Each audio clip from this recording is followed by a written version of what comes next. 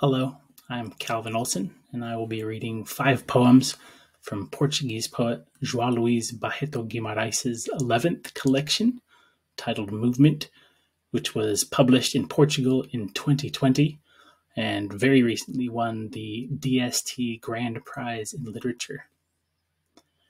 I'm going to start with the first poem called Tomatoes Fallen on the Roadside.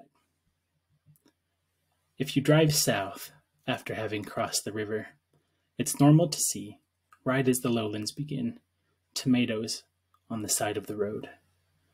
Shredded tomatoes, scattered red over the ground, shaken loose from open boxes on the tractors traversing the tight curves at a tilt.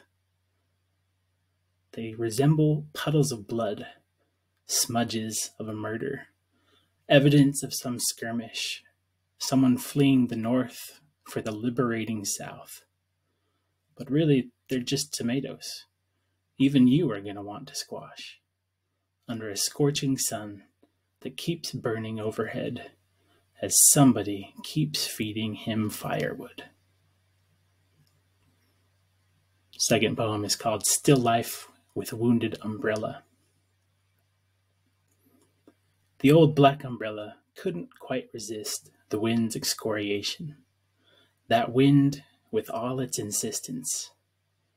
Now the umbrella lies broken on a corner of the present that continues flowing in the direction of the present, like a piece left over from a disassembled toy that didn't stop working even without that piece in place.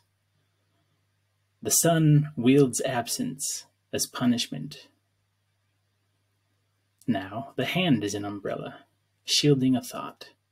In battle, those who lose do not speak through history books, but through the things they leave behind.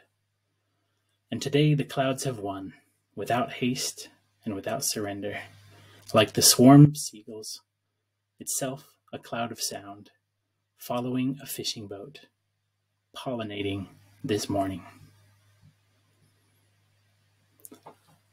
Next title is in French, so I apologize if I massacre it. It is called Arabesque Penché.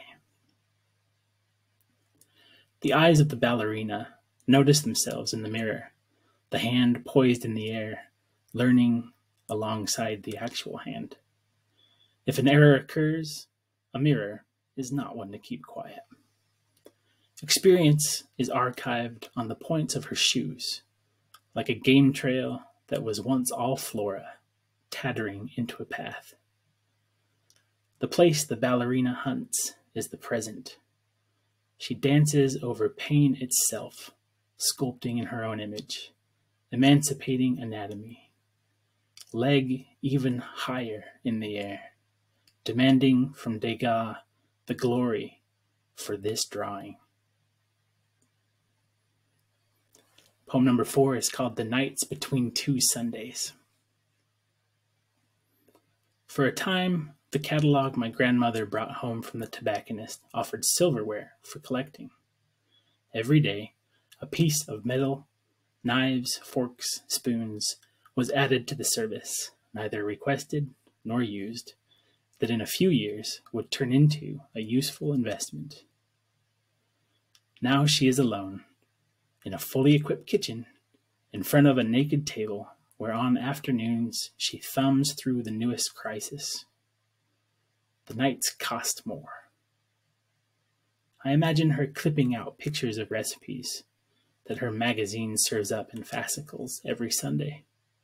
And she sets the table for 2, one for her and one for solitude. She's kept it that way since the day she first went it alone, like a worm setting up shop inside a beautiful apple. And the last poem is called Café Exile.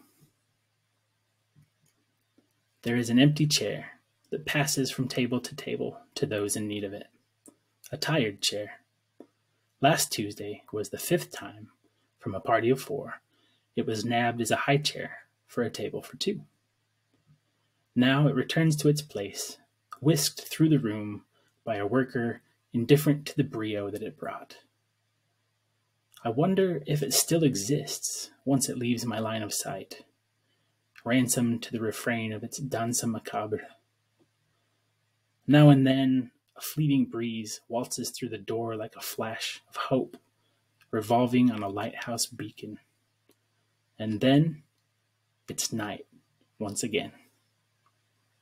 Thank you.